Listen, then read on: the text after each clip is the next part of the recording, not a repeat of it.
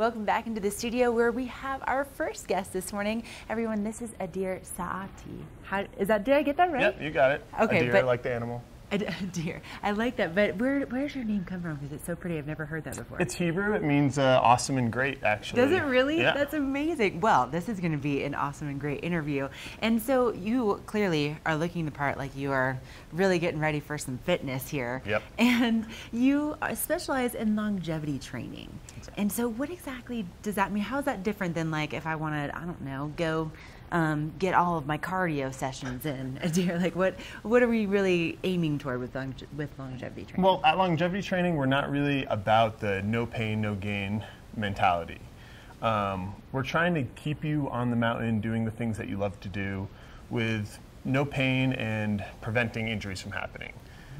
That sounds really good. I feel like most of us can get behind that. Yeah, exactly. And, you know, we have a lot of gear here with us in the studio this morning, and we should probably point out that you really kind of take any of the excuses out because you come to people's homes. Exactly. Rain, sleet, or snow, we come to you.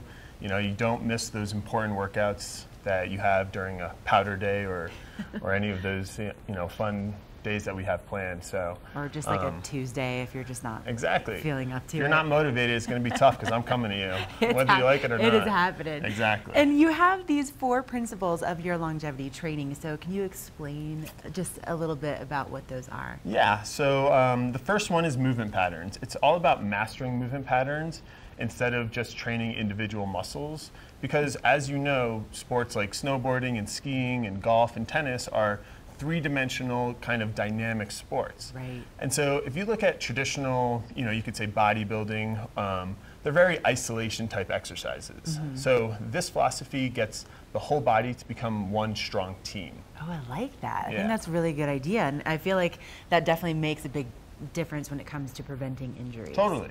Well, that's the whole thing is people isolate the muscles while they're exercising, so then that's how they're thinking when they're during the sport, is they're kind of selfish and individual. Right. So this is about getting it to become like one strong championship team to work together. I like where we're going with Yeah. these principles. Okay, what's the next one? The next one is 3 planes of motion.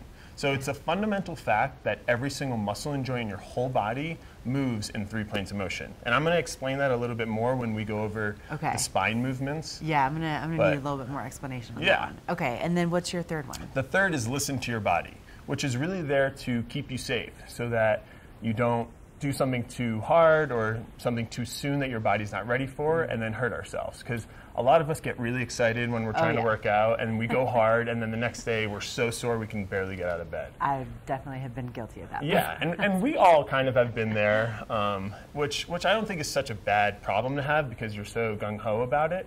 But I think it is important to listen to your body and understand what we can handle and go from there so that we progress at a safe level. Okay, these all seem really achievable so far. And then what's your last one? The last one is recovery. So it's extremely important that even whether it's exercise or our sports, that we recover in some type of way. And there's a bunch of different things about recovery that we go in depth about, but the main one is active recovery, which is moving your joints, activating them, and moving to the fullest range of motion, which is essentially stretching them.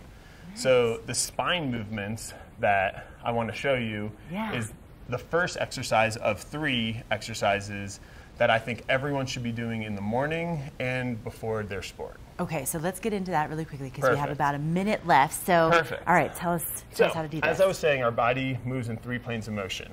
So the first one is up and down. So we're going to slowly, gradually reach down towards the ground and then reach all the way up. Okay, I kind of just want to stay on the ground. Right, yeah. And that's why we gradually go there. You know, you don't want to go all the way to the ground immediately. You want to progress into reaching further and further so that our body's warming up. Already so that's the first one. Really good. Okay, what's the forward second and back, up and down. Then the second one is side to side. Okay. That's yep. And so the focus with this is that our spine is moving in 3 planes of motion. We're still getting the whole body, as in our hips, our knees, ankles, and even our shoulders, but we're focusing on the spine. Okay. And then the third one is rotation. Oh. Yep. Oh. Oh my gosh, this already feels amazing. Right? Oh, Adir, okay. So I really like where all this is coming from. And again, you come to people's houses and you make it really easy.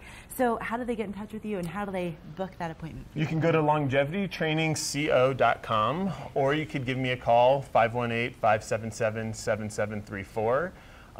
But yeah, as you said, we bring all the equipment to you. I knock on your door and we get going. And you get going. Well, listen, I say we get going into our commercial break, but can we keep doing some more of that? Absolutely. Do that rotation. Oh my gosh, that feels so good. Right? All right, we'll be right back and we're Good Morning Vail.